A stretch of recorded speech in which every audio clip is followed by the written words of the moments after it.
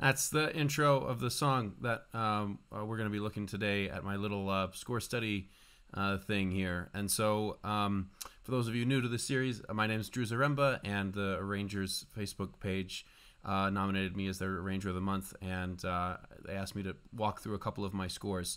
So, without being too narcissistic here, we're going to take a look at this chart of mine called Kangaroo Bruise Blues, the story behind it, and some of the. We'll look through the score together, and I'll tell you what I was thinking at different times during the chart. So, thanks for your interest, and let's move over to the main scene. Thanks, OBS. These aren't high-quality videos as far as video production, but hopefully they're entertaining and useful for what they are. Forgive the lag if there is any on the screen. Before we go any further, I recommend you listen to it. You can just check it out here, SoundCloud.com, my site, and Kangaroo Bruise Blues. It is a long chart, but it's a lot of solos. It's blues, 4 solos. So we got to record this with Toshi Clinch's big band. He's an amazing arranger who now lives in Australia, but he asked me to supply a couple tracks for the album, so here we are. So here we are, Kangaroo Bruise Blues. I like to say here we are a lot. The story behind it, if you listen to the head,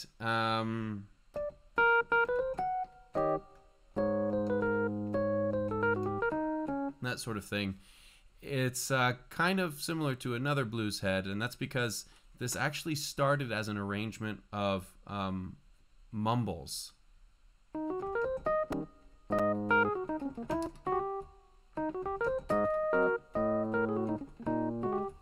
By Clark Terry.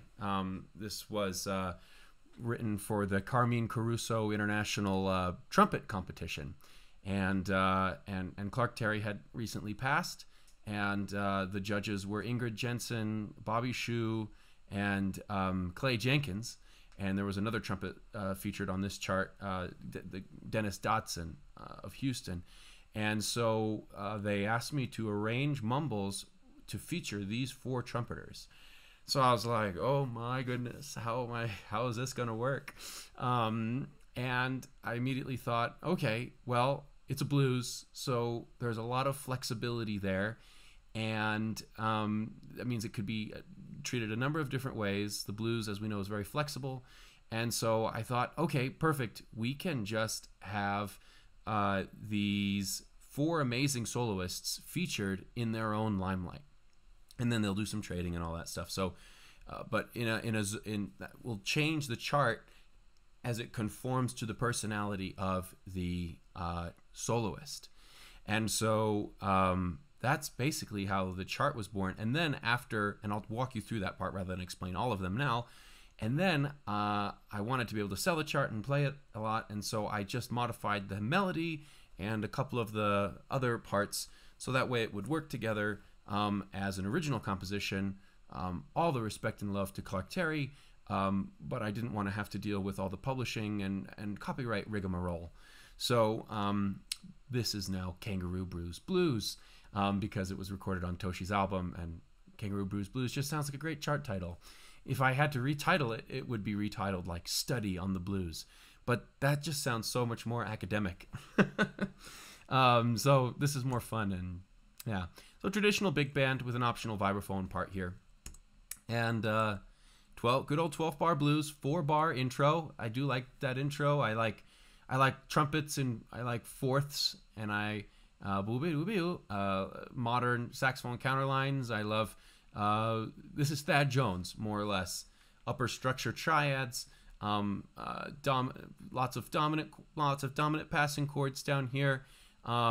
Generally typical voicings and octaves in the saxes, and we come down immediately to a small group. Some people might say, oh, why not start with a in-2 head? Well, it is walking the entire time, but there are enough other textures in the tune, and I just want this thing to be swinging from the get-go. So we are in 4, we are walking, and we are and there's gangbusters right out of the gate. So small group melody here, alto, tenor, trumpet and trombone, with the alto ideally with a vibraphone, introducing our 4 soloists. When it was a trumpet feature, it was all 4 trumpets playing the melody to mumbles. And and now, but I adapted it for big band, so that way you don't need 4 extra trumpet soloists, and so it's within the band. So splitting up to between different timbres: bone, trumpet, rhythm, and saxophone. So this is how we get to our small group melody here. The choice, that's how I made that choice. A lot of groups don't have vibraphones, so alto becomes the soloist to help carry that. And then we have the second time through the melody. These bars are moving pretty quick, so I'm not trying to change too much too often, because time is going by as just the bars are moving by quickly, but time is still the same.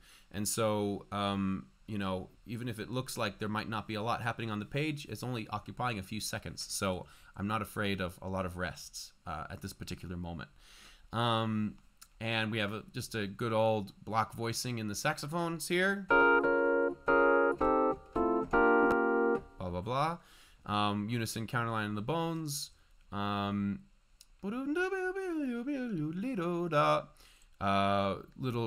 This whole section is leading to another shout chorus moment, but it's short-lived. We move immediately on to one of my favorite textures from Bill Holman and many others, of course, but Bill Holman did it most famously, which is 3-part counterpoint, where I'm just seeking to have as much rhythmic and harmonic balance between the 3 parts as much as possible. And so even though it looks like there's not a lot happening here, but the saxophones are taking over. So contrapuntal writing is one of my favorite things to do, even though not a lot of the time I get to use it, but it's just a great technique that I think is underused in big band writing, especially more swing kind of charts.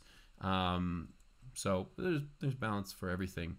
This is a score study, not a pedagogical thing, Drew. Shut up. So, little canon effect here, while a descending bass line sustains interest, and this whole contrapuntal section culminates here in this moment here, this homophonic climax, as it were. Good old upper structure.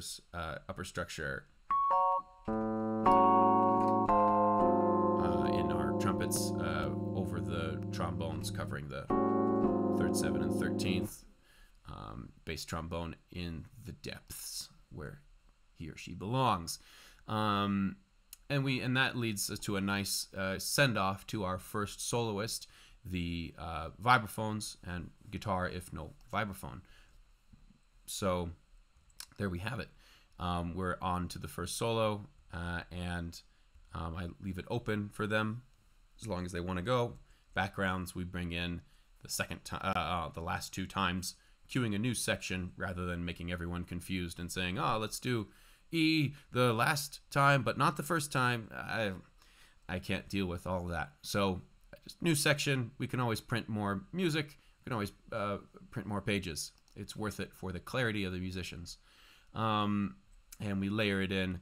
This is kind of stolen from Oliver Nelson's arrangement on By the Riverside. Trombones providing some kicks the second time. And then we get to 13 of my favorite bars in the piece. This is Thad Jones Technique 101.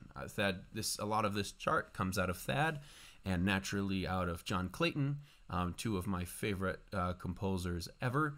And arrangers ever. And so this is a very simple melody. Almost entire, it's basically the pentatonic scale with a blue note.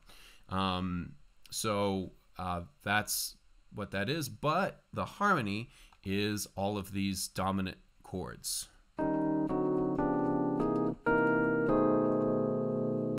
Sorry. So that is the approach there. Descending bass line, moving in contrary motion with the melody, always a recipe for success. And what are the saxophones doing?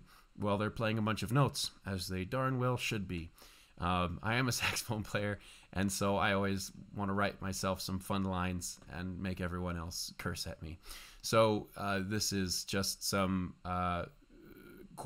once I established the harmony, then I wrote the counterline to connect through all of those changes. So repetition is your friend. So we do almost the exact same phrase here, but different harmonies, because it's blues and it's the new part of the harmony, and we want every part to lead into the other. And then we are going into one more climactic phrase. I just really didn't feel like 12 bars was enough. We arrived at this climax, and this moment I felt like needed to be bigger. And so I said, it needs another bar. Why not? Stretch it out. We are often too confined by form, and so I try to break that down when I can. It serves the music. It serves, let the phrase serve the melody, the phrase length, that is, not the other way around. There's sometimes you got to squeeze it in, but it's my chart, so I can do all sorts of things. And so this sets up for, right, the soloists. So this was Dennis Dodson's original part, and it's just the normal blues, a nice place to start and build from, right? And then we get to it mumbles. Clark Terry would often do a stop time in the middle of his solo.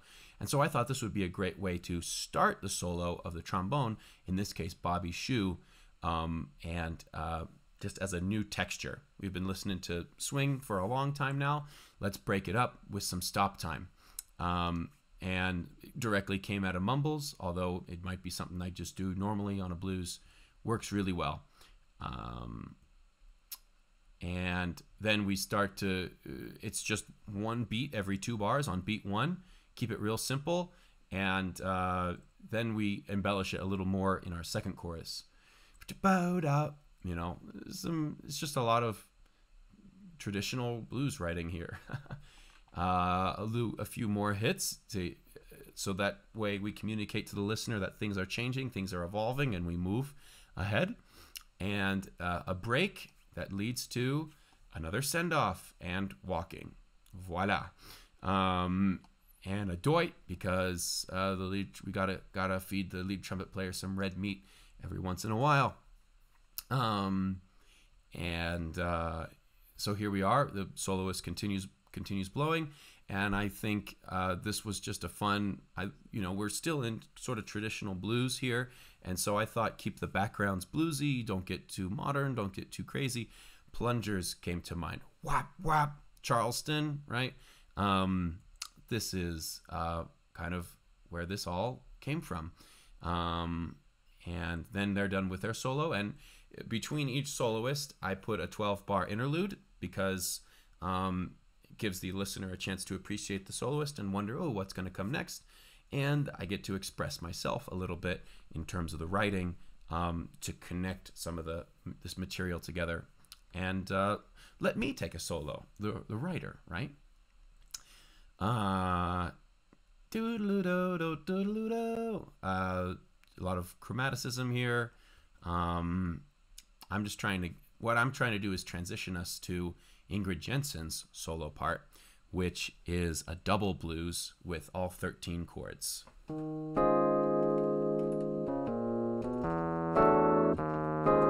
And so that's she's known for her modern playing. She can play just about anything, really. But this is kind of Ingrid changes. And when she saw them, she's like, oh, you went all Ingrid on it. And that really touched me. So she's just an amazing person and an amazing musician. Very fortunate to get to write for her. And another piece coming, but that's for another time. So I'm in this transition here. I am starting to lengthen the phrases in order so that the transition into the double sus blues feels natural. So these B flat 13 sus, starting to set that up. Ooh, that's That's where that sort of ideas comes from. Repeating the idea of the saxophones in the rhythm section to signal that we're bringing it down. Decrescendos, of course, all around. The trumpets are out. And then we get to our sus blues, double blues, which just gives so much more flexibility and options to the improviser to play on. They can take it out a lot more because now I'm controlling the comping too. Oh, there's a little birdie outside my window. Hello. Yeah, so I'm controlling the comping now. So they're always going to get the same thing. So it's really up to the soloist to make things happen. Telling the drummer, mostly cymbals, transparent, yada, yada, yada. We get through our first blues and we bring in some backgrounds. And I don't want to get in the way of the soloist. So this is a softer section and we still want to grow. So I do cut mutes, bucket mutes, and I tell the saxophones, you better play soft. That's where this idea comes from. And then we still have this, pads. Essentially, I'm orchestrating the rhythm section now in the saxophones and the trumpets. Harmon mute's fun for that. And I have a little counter line in the bones and later the bari in order to just have a little motion through it so it's not completely barren. But yeah, this is a fun little texture. Whenever I can, I want to use mutes and other things like that. It seems like I've frozen. If I can fix it quickly, I will. Yeah. So, all right. I think we're back. Sorry about that. And so, yeah, whenever I can try to fix the texture, I do so. Fix the texture. When I change the texture, big band is a bunch of horns. The saxophones are horns, and so if I can get new colors, other interesting things going on in there, then that's what I can do. Yeah. Sorry about the frozen video there. I'm gonna keep trudging on. And another send-off, but this time we're coming down rather than a big send-off because of the sensitivity of the section previous. So here we go. A little more backgrounds and finally one more transition. And I'm starting to get not bored of E flat, but it's starting to feel a little stale. It feels like we've explored a lot in E flat. And so and B flat is another, both E flat and B flat are great keys for the trumpet to improvise in. Nice open keys, very flexible. And so I think I'd said, all right, it's time for a modulation. This is a long tune, and so going to different key centers is welcome. So here we go with a little couple seconds. And which completely cleanses the palate. Oh, what's happening? What's going on? That's the fun part of this. So and then a little saxophone soli. We go to soprano here to get a little extra range. I love fourths, like I said. Blah, blah, blah. And, taking the pressure off the trumpets the whole time, passing it between the sections, so that way the trumpets don't yell at me too much, more than they already do anyways. And so finally we arrive at Clay Jenkins' solo section. And so I thought, he's known for his abstract playing, and he can play really out. All these trumpet players can do anything they wanted to, but I wanted to kind of capture a little bit of their essence, and what they're known for, and what I assume they enjoy doing. So I thought, why not break the whole thing down? At the time, it was Rich DeRosa, my old mentor and teacher for many years, who's going to play drums, and so I knew he and Rich would have a great chemistry and make something happen. And so I decided to go with this very barren texture that would bring the whole thing down, a breakdown of sorts, and from here it would develop and go crazy out from here on out. And so in it also I changed the changes, reharmonized the blues, another alteration. So whereas before it was sus, I think it fit as a warm color, like a big hug. And then this is more angular because of all the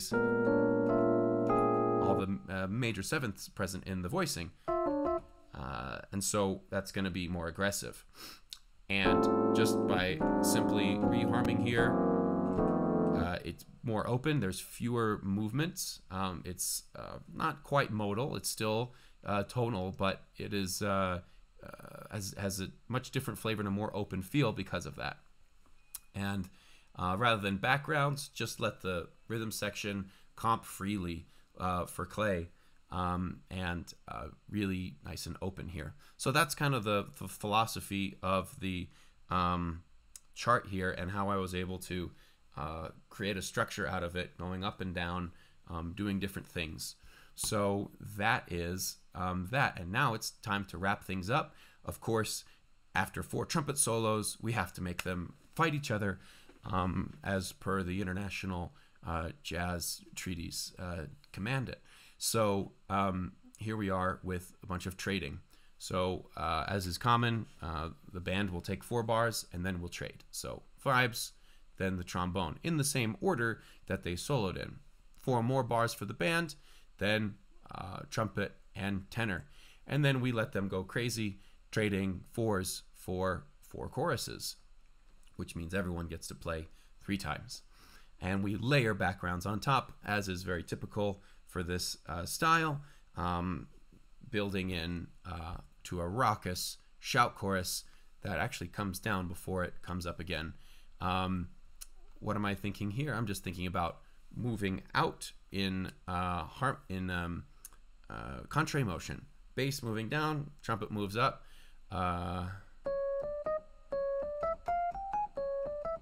Octonic scale, as it so happens, and many different chords happening there.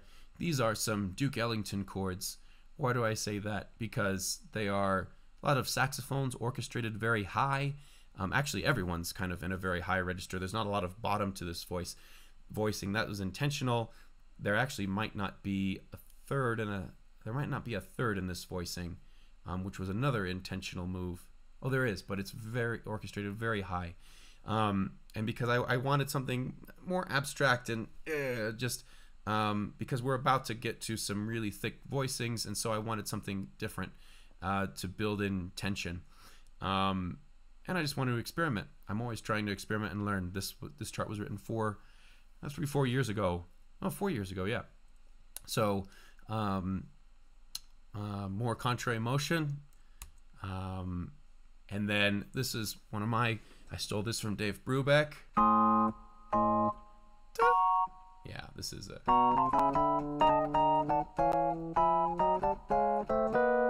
it's just a contrary motion again, but this time the trumpets are coming down, bass is moving up, and it's just triads. So that's pretty fun. Sorry. Anyways, that is he did it in one of his pieces, and I just thought that is a really cool texture. How cool would that sound with big band? Pretty cool. And then to break it up, a little unison brass leading back into our head out with a little surprise here, little 2/4 bar that I kind of regret writing. The bands usually mess it up because it's like, whoa, how do you do that after like 10 minutes of making, crazy great music, and then the arranger decides to screw it up with them. But it's part of the humor of the piece, and so I really wanted to is it over? Is it over? Is it over? No, it's not. And then we finally have a good old Thad Jones ending. Splat, black, black, boop. And the last chord is basically the last chord of 3 and 1. I think I might have changed 1 or 2 things. But it's just such a perfect ending to a blues or a bluesy song. So that is Kangaroo Bruise Blues. And I hope you dug it. Thank you for listening. Hope this was insightful. And I didn't drown on too long. Thanks for watching. If you dug it, please consider liking and subscribing and all that good stuff. There's a lot of other music on the YouTube channel, so I hope you have a chance to check that out. Have a beautiful day, and we'll talk to you later. Bye.